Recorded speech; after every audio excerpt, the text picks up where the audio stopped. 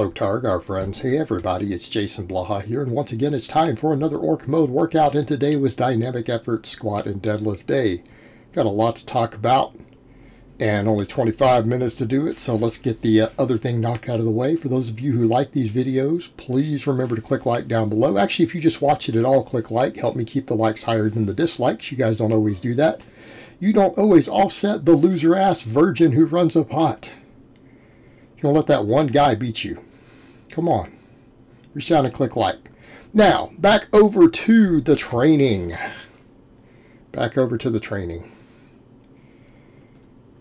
We did the safety bar today. And I ran off my last percentages. And you guys know I hate this bar, but what is it that we need to do? We know this bar addresses my biggest weak link I feel in my squat. That upper back, that T-spine.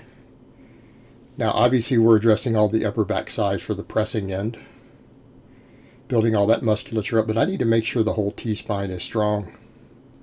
So I got into this bar, and I need to run it for a while. Fortunately, it didn't hurt as bad as previously, so I've actually made pretty good inroads as far as building that area up, and we notice that too because I'm going to do good mornings with it in a minute. And it's the strongest I've ever been with this bar at good mornings. And my T-spine still limited me, like it gave out. Still, it was a PR. But, so what did we do? We did the final wave of this. And it's okay, I don't mind rotating stuff in. Because, I mean, I may be rotating back and forth between sumo and conventional in the same waves. But I'm probably going to need to do both. Let's come over and look at what happened. Now, the sumo the other day, you guys know. My footing and everything wasn't ideal. I wanted to just kind of test and see how it would feel doing similar to my box squat setup. So I actually used the same footing I used in my box. I wasn't super happy with it, but the sumo needs work. We know the safety bar is my weakest squat by far. The most I've ever hit with a safety bar on a box is 445, by the way. So I just plugged it in at 450 for this. I have hit 552 with the Buffalo bar, which is usually identical to your straight bar. Hit 535 with the cambered bar. Okay, I need to max on this bar again. I need to max on it. I'll probably do it coming up this week. We'll max out. We'll have percentages. I'll run speed work with this bar for a while. I'm not worried about the lack of lower body development that might happen. I'm afraid of if I use less weight, even for the speed work. Because number one, I'm doing tons and tons and tons of accessory volume for my entire lower body. My legs would probably grow maximally off all my accessory work at this point. Not worried about it. Number two, I felt it in my quads. Okay, what is it that I said that I felt with the cambered bar? The cambered bar max, I felt it in my low back and my hamstrings. I felt this in my upper back and my quads. Which makes sense, different biomechanics. So what are my weak links for each bar? Okay, what are my weak links? The Buffalo bar, it feels like upper back and hips. Okay, that's going to be the closest one to my straight bar. It's going to be the same, really, because they have the same, the weight moves the same. The cambered bar, my hamstrings and my low back. Easy enough to fix. We hammer those all the time anyways. And my cambered bar is closer to my normal max than it should be. So we know I'm strong in those areas. Okay, I'm way too close together for it to be a weak link. It's not. This is my biggest weak link. And what is it? Quads and upper back. Now, my quads aren't a weak link in general. I guess if I was forced to use this bar, they might end up being somewhat of a weak link, but we're working on them. But the upper back, even more so. We still feel that upper back big time. Big time. So I feel the quads, but they don't feel like a weak link with this, doing this. We'll find out when I max. But I can feel that upper back. So we need to keep working it. And I need to max on this bar. And I need to get this bar above 500 pounds. Goal. Deadlifts. These were heavy today because I went on the final part of the wave. I've started adjusting my footing. Something I was going to point out. I use a certain footing on my deadlift that helps give good pop off the floor. It also can cause soft lockouts. Not so much today. Look at that. I'm looking at where my conventional deadlift tends to have the most issues these days. And it's that last few inches, that lockout. So we know that foot spacing and foot angle matters, especially the toe angle. Now, foot angle, why is the reason that we bring it in really close so that we can turn the knees out and still miss the arms? Well, with this position, because my grip right there at shoulder width, because my toes aren't turned out, I can clear my quads. So really we want technically the widest stance that you can use the perfect grip with, because we don't want our grip to splay out. I want my grip straight down, so I'm right on the edge of the knurling, like a closed grip bench. Okay, good grip, but I can still clear the knee, so that's a good spacing. But the other thing is when we go in real tight with the feet, we can turn the toes way out. Well, I'm not having trouble through that point. So I felt like these felt real strong. And keeping in mind, this is like 530 plus on the lockout, for those curious. It's 160 pounds of chain, and there's almost none of it on the ground. 375 on the bar for my speed work today. And I locked them good. They were nice, strong, fast lockouts. Okay, that's what we need to see. Now my hands hurt on this. I was worried my grip felt a little off today, but we're training that grip really hard. Keep training that grip hard until next time I deadlift, I need that grip to be on point. I feel like grip has been the limiting factor. And even now, looking at these, the way that they feel, that lockout's been a little soft lately. It's not when I take this foot stance. And it has to do with the way that we recruit the glutes. Okay, toes out gives you more pop off the floor. To anyone who wasn't aware. Toes forward tends to give a little better lockout.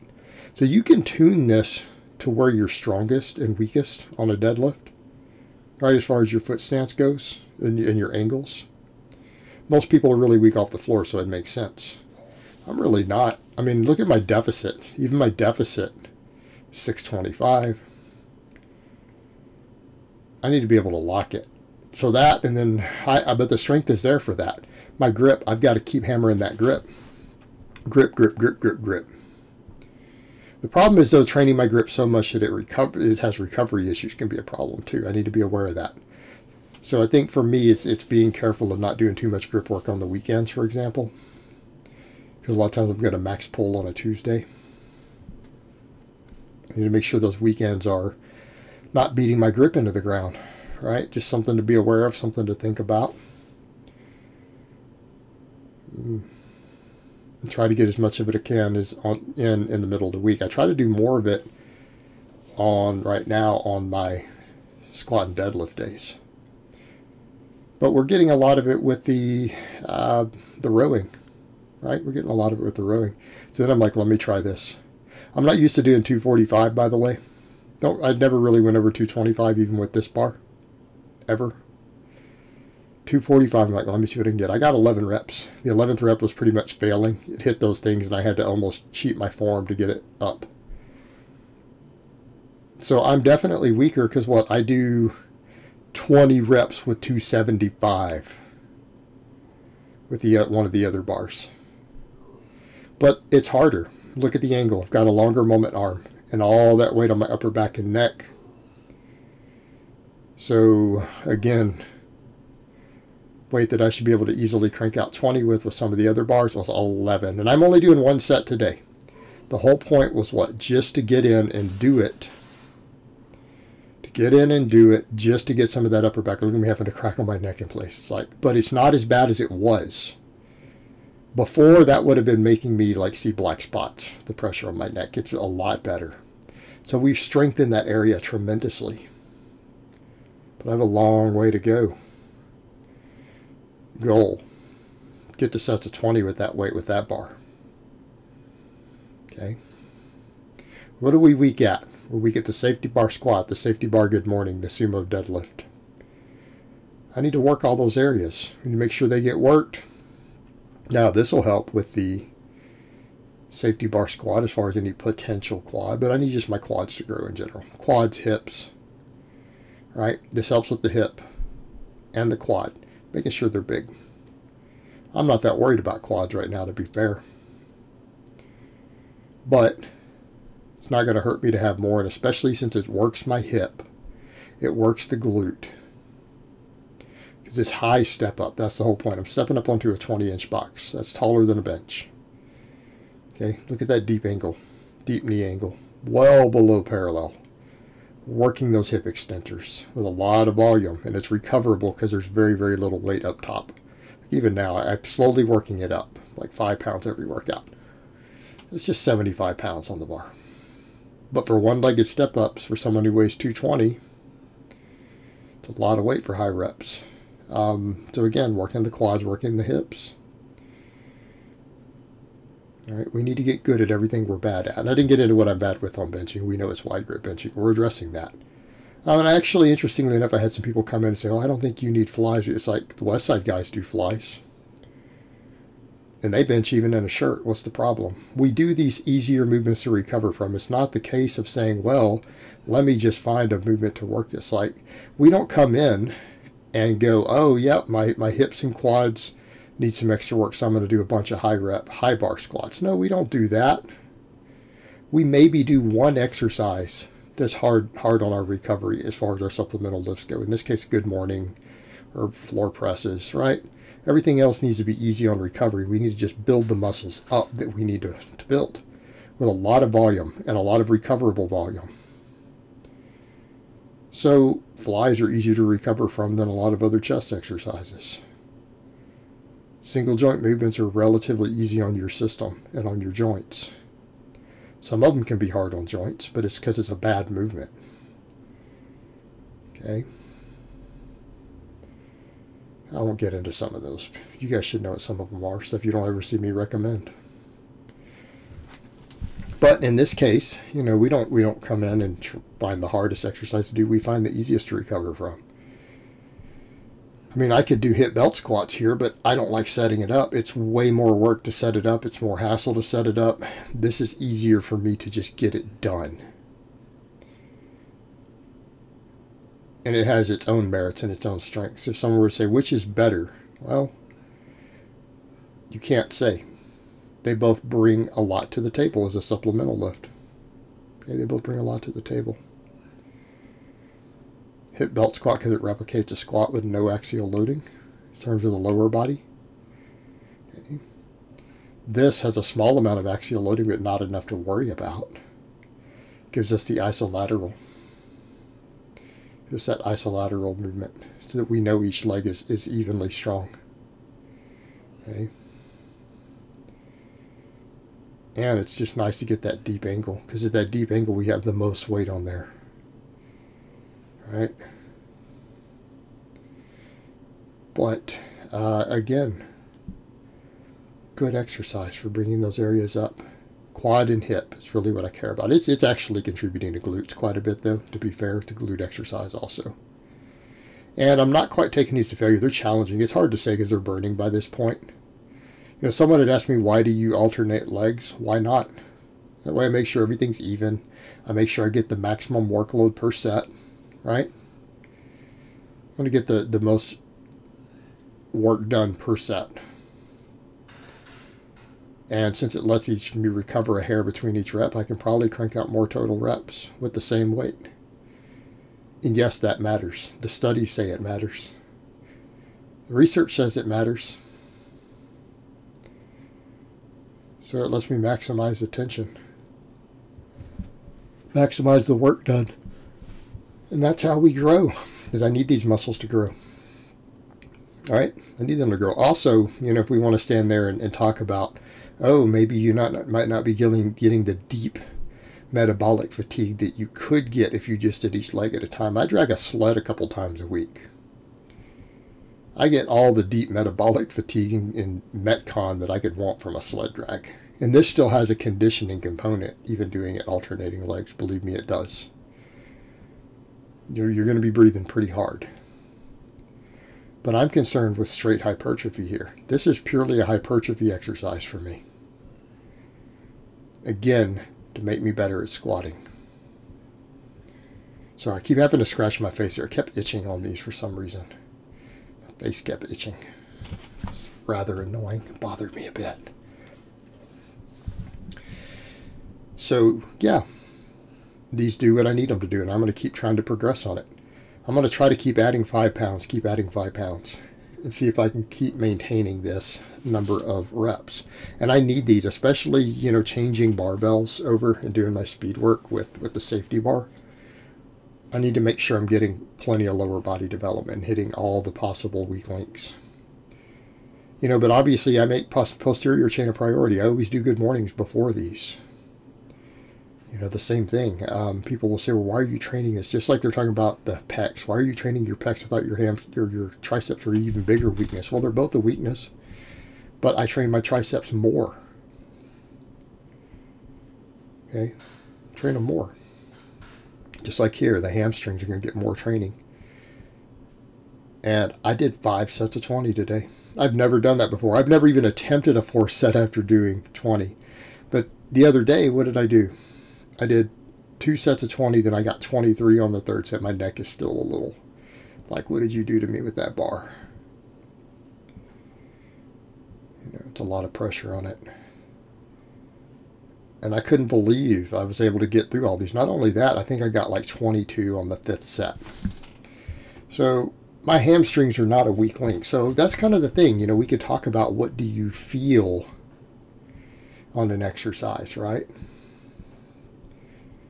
Well, I feel my hamstrings on certain exercises, but to say that my hamstrings are limiting me on any movement, you guys have seen what I've done with some of the bars on Good Mornings. What bar hits the hamstrings the hardest, arguably? That cambered bar. I do sets of 20 with 275 with a Good Morning. Right here, in a single workout on a hard setting, this is the hard setting on the Glute Ham Raise. The plate at the bottom of the pads, my knee stays above it. Okay, it's pressing down on the top of it at the bottom when I get to the top. 102 reps. Okay, 102 reps of these. So anyone who wants to try to say, well, you know, I don't think these are that hard, and I think I've got strong hamstrings. Well, here's your test. Put it on a harder setting. Like I put it on a setting to where your Ds do not drop below the pads when you get to the top. Because that's where I'm at. My knees are pressing against the side of the pad, but my knees are above the plate stuck to the bottom of the pad. Those pads are like bolted down onto a plate. A steel plate, and my knees are above it. Okay. Try to get to 100 reps in a single workout on these. With any combination of reps, even if you got to do 20 sets of 5. Okay. They're hard. So I was surprised that I'm up to able to get over 100 reps on these, particularly doing 4 sets of 20 and then all out on that final set. Hamstring work capacity is just climbing, and I need it to. You know, this will give me a lot on my squatting. I feel like this exercise will help with my squats. Should help with deadlifts. Even if deadlifts, if nothing else, it'll help prevent a hamstring tear.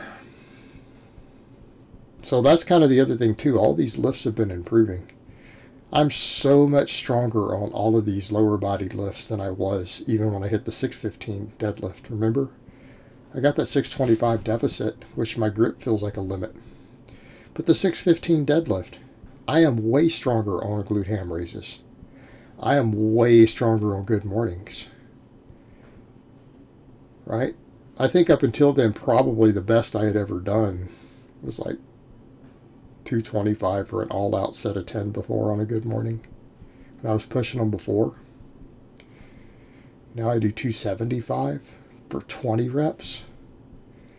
Twice the reps with 50 more pounds. Same thing here. I mean, the idea of doing with the hard setting, getting 20 of these, I bet you I could only do about 7 or 8 of these when I hit that deadlift.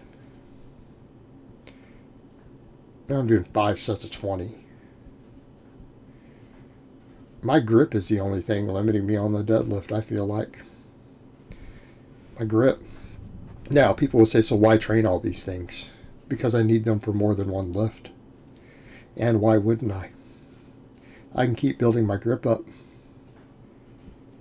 And if all of these muscles, things like my hamstrings, stay way ahead, then I'm ahead of the curve. And you can never have hamstrings that are too big or too strong. Because even then, let's say, oh, well, your hamstring strength is so strong that it's not even helping anymore. It's not even mattering. Because it just overpowers everything else. Okay, well, then my hamstrings will be bigger, right? That'll let me bounce off of them at the bottom of a squat. Hamstrings will even increase your squat, just pure size of them will. Gets us moving out of the bottom.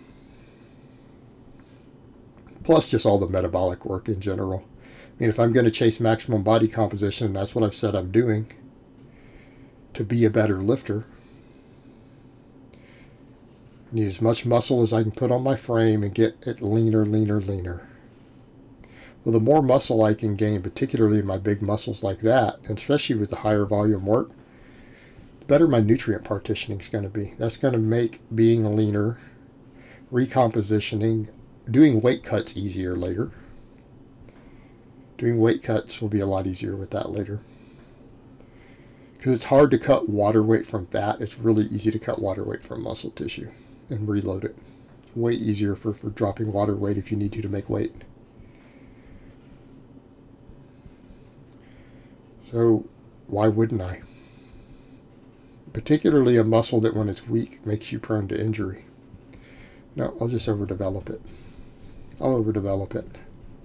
Besides, everyone's quad dominant already. We're as a species, we're quad dominant. So it's fine. Correcting it always something that could always potentially be a weakness. And in this case, it's become quite a strength. But we don't quit training it. We know that we need it better. Again, it's never going to be a detriment to have more hamstring. So push it. Push it to the bleeding edge. If nothing else, my squat will improve from it out of the bottom. By the time I got to these, my grip and everything was dying. Because again, the rowing yesterday and then the bicep PR for the curls, getting more volume in for the new weight. These, by the second set, I was really, my biceps were pumped, my lats were pumped, and I was struggling to even finish the second set. I got to the third set, and I didn't get my 5 sets today. I got to about rep 16, and that's it. I had such a pump in my bicep and lats that they didn't want to contract anymore. And you know what? We'll deal with it. That's 18 sets of rows this week. 18 sets of inverted rows will have to be enough. Okay, they'll have to be enough. But my forearms were pumped, biceps were pumped, lats were pumped, and just not wanting to fire anymore. We reached their limits, but that's okay. I've already done some extra grip work before doing this voiceover, because I always get a little food in and stuff, so I've been grabbing my Captains of Crush grippers, squeezing those. I'll do a few sets with those for today, and then maybe some pinch block work later, or some pinch block work tomorrow. But I think some pinch block work thrown in. I don't want to go overboard with it. Do the Captains of Crush grippers definitely on my dead and squat and deadlift days. And I think definitely on max effort days, I want to work that axle bar for again, really, really heavy low reps for the double overhand deadlift. Because again, it won't tax me. It's not really a problem because it's such a lightweight relative to my deadlift. But it just absolutely crushes my grip within a few seconds. So it's really forcing me to grip maximally for just a few seconds, which is what you need for a deadlift. Some of my other stuff is a bit more for time, over time. So we'll get a good mix in there and keep that grip moving. Where the grip is going to have to, I'm going to have to keep working it. And then we did our reverse hypers, and these were hard today after doing all those hamstrings. They were tough. But I did them, and then for people curious, well, do I do anything else there? Yeah, I did some band pull-aparts for my rear delts and everything, and my shoulders in between these sets. I did like 3 sets of those, of approximately 20 to failure. So that we also, again, get the extra rear delt work to go with the rows, and to finish the week up with it. Because I try not to do stuff like that on my upper body days, because I'm going to row again on these, so I try to mostly do just the band press downs and stuff on those days later. So I save stuff like the extra rear delt work to do on things like doing them at the end in between like my sets of reverse hypers, because they're easy. I'm already resting for a couple minutes between sets, so doing something like that's easy to work in, and it's not going to interfere with my sets here at all. But again, these were even tough today. They were tough of my normal work after doing 5 sets of 20 on the glute ham raise. So my hamstrings got a lot of work, and my upper back, my whole T-spine got a lot of work. Like it was giving out. It was giving out on those good mornings. So when I got to that last rep, it's like my T-spine just kind of gave out. It didn't want to move. It's like, what did you do to me? So we need to fix those weaknesses. We know what we're weak at. What do? You take the things that you're weak at and get strong at them. So, you know, people say that when I say you take the lifts that you're weakest at, I do mean that literally. If you're weak with a specific bar, you're weak with a closed grip, a wide grip, a narrow stance, a wide stance, whatever it happens to be, you need to get strong at it. This is how we shore up our weak links. This is how we get brutally strong. Like, this is how you get world-class strong all the way across the board. And that's my goal.